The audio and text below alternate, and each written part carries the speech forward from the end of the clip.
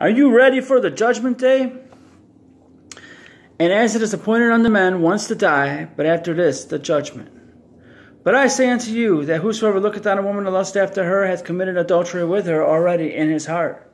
And if thy right hand offend thee, pluck it out, and cast it from thee. For it is profitable for thee that one of thy members should perish, and not that thy whole body should be cast into hell. It is a fearful thing to fall into the hands of a living God. And I saw the dead, small and great, stand before God, and the books were opened, and another book was opened, which is the book of life.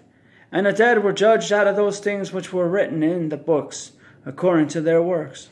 And whosoever was not found written in the book of life was cast into the lake of fire. I tell you, nay, except ye repent, ye shall all likewise perish. Whosoever therefore shall confess me before men, him will I confess also before my Father which is in heaven. Verily, verily, I say unto you, he that believeth on me hath everlasting life. Jesus saith unto him, I am the way, the truth, and the life. No man cometh unto the Father but by me. Whosoever therefore shall confess me before men, him will I confess also before my Father which is in heaven. For whosoever shall call upon the name of the Lord shall be saved.